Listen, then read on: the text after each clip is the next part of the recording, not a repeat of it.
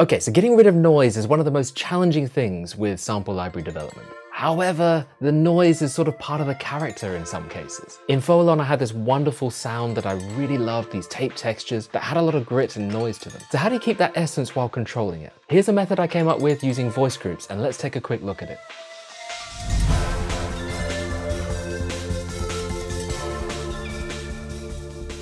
Hey, my name is Steve, composer, engineer, and lecturer, and welcome back to the channel. My latest library used this feature in Kontakt that's quite common in a lot of samplers and a lot of libraries. So it gives me the perfect reason to kind of show it to you today. It's something called voice groups, and they're really useful. Most of the time you want your samples to build up, so that as you hit more and more keys, they keep getting added to the last sample that you play, so you can play things like chords. This is actually working because there are multiple samples playing back at once. Now, the problem that can occur with this is that if you play lots of samples at once and they've each got a little bit of noise, every time you add a new sample, the noise builds up. So a lot of the time you have to strip the noise. Now, in some cases, there are actually times where you only want one sample to play anytime you hit a key. Think about it, you don't want the snare drum or the crash cymbal to play 5 times over the top of each other. You kind of want to, every time you hit that note, restart the sample, so it sounds like you're hitting the crash from the beginning again. You don't want a harmony of crashes, that's just not a thing. So often you only want one sample to play in that case. So I had to do something similar in my last library, Fauxillon. As I mentioned, there were these great gritty tape textures that had a lot of noise built into them, but we know that we need to remove that noise so that as they stack together,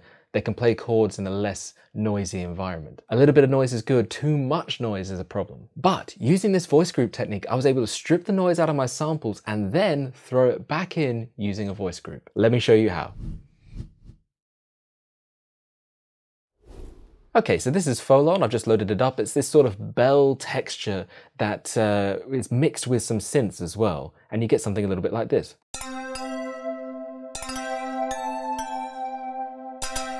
It was actually something we created very recently on this channel. It was part of the Kontakt tutorial series, and if you're just starting out with Kontakt, I highly recommend it. I'll link it above and below for you. It walks you through the whole process of creating your very first instrument. At the end of that course, I showed a few adjustments, a few extra things that I threw in, and this noise layer was actually one of them. Down here we have this noisy, gritty texture, and I also threw in these tape samples. So if I just turn all of these on, they become tape sounds.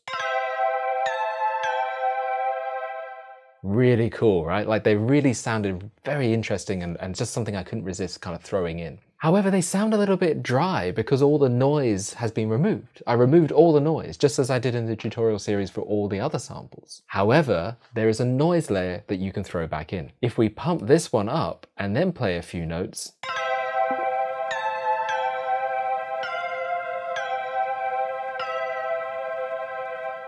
we can now hear that noise coming back. It's that gritty little texture that's just underneath the keys. But it's not too much noise. It's just the right amount. It's the Goldilocks amount, I suppose. It's a little bit of noise that's added back in to give the character of what it was that I was going for, that tape sound. You expect something processed through tape to have some kind of hiss or grit. Let me show you how it's working. So if I dive into the spanner and I jump into the group editor, I have my 4 groups, my bells, plucks, pads 1, pads 2.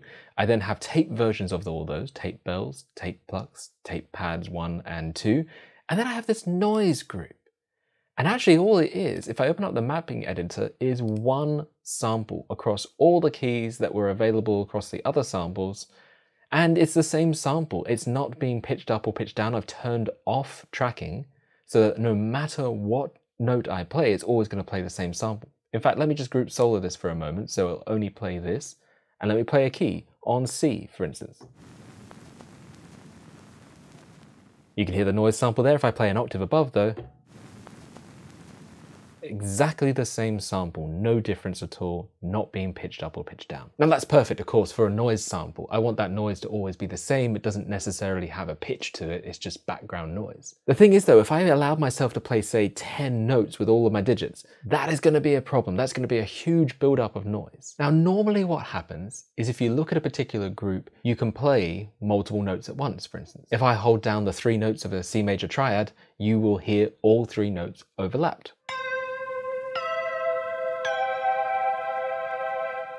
One is being added on top of the other as they go, and you can still hear the previous one. Most groups play like this. You want them to be able to play lots of chords. Essentially what they're doing is they're playing the same samples or different samples back on top of each other, and the more samples you play, the more sound you're going to get. So Kontakt has something called a voice count. It allows a certain number of voices to be played at once. And what it basically means by that is a certain number of simultaneous samples being played. It's quite straightforward. It's actually very similar to synthesis. A lot of synthesizers say that they are 6 voice, for example, or 8 voice. What they mean is they can play 8 notes together, but as soon as you add a 9th note, the very first note that you played gets dropped off in favor of the new one, and it cycles through. Now in Kontakt, it has a global max voice. So in this case, for instance, my max is 64 voices. So if I play a number of samples, then I'm going to be able to reach a total of 64 before it starts dropping off the older one. Now, the thing to note here is that every sample in every group counts as a voice. One sample is one voice. If you have 10 groups, all with samples across the key that you're hitting, you now are playing with one note 10 voices. So that max should be high enough in order to make those 10 voices sound together. And then if you want to play concurrent notes, you're going to need to bump that up. If you want to play 6 notes at once with 10 groups, you're going to need 60 voices in order to get all of them playing together. So just bear that in mind, that you're going to need to think about the samples that are being played across the number of notes, across the number of groups. So a lot of the time the standard is 32, I've bumped it to 64, and if I play that same C major triad again, let's take a look at the voice count that's going up here.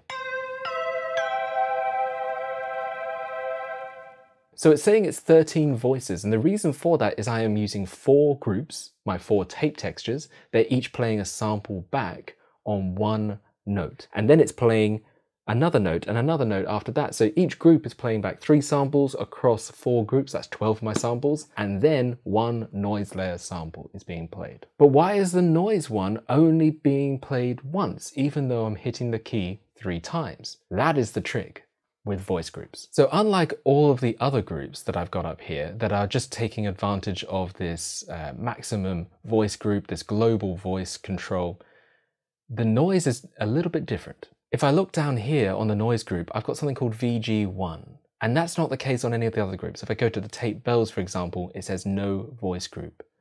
Noise, VG1, you can imagine that is obviously voice group 1. And you can pick from a huge range of voice groups, up to 128 there. So plenty of room for different voice groups if you needed to do this on multiple groups. Once I've selected that voice group, then over here, I take my voices and I just limit it to 1.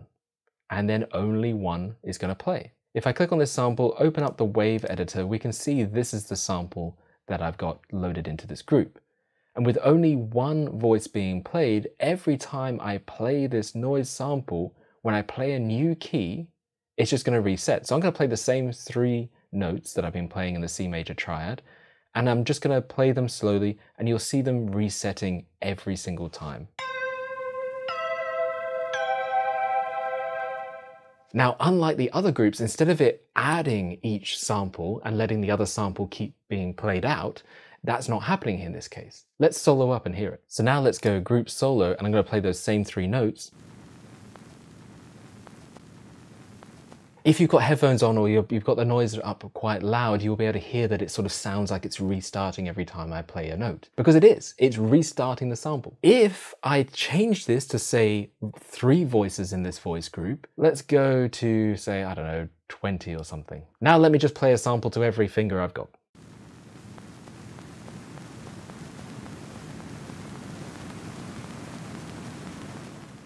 Hopefully you can now hear that it's getting louder and louder every time. I was just playing one after another, and it was just getting so loud because there is so much noise being re-triggered. So all I've done is I've just limited one noise group, that noise group, to a voice group, and that voice group only has 1 voice in it. That way it's only ever playing 1 noise sample. So every time I play a new note to the chord, or if I play 5 notes at once, it's only going to give me 1 noise sample. What's the benefit? The benefit is that I can play this instrument with a little bit of noise added back in, but not have the noise become overbearing, which is what would have happened had I never stripped out that noise in the first place. So now I can play something with tape hiss and grittiness, and I can control the noise, the amount that is there, without ever having to worry about it getting too much. And if I don't need the noise, take it out. I can have the tape samples as they are without any hiss, any noise. So if you're broadcasting or writing something for film, you can just strip it out if the noise is going to be a problem. So there we are, voice groups in Kontakt. Hopefully something new for you, and maybe a little bit of a trick up your sleeve for a noise layer for your instrument as well. Why not subscribe for some more tips and tricks? I'm always releasing them. And I'm always releasing new libraries as well, and that gives us more things to dive into every time. So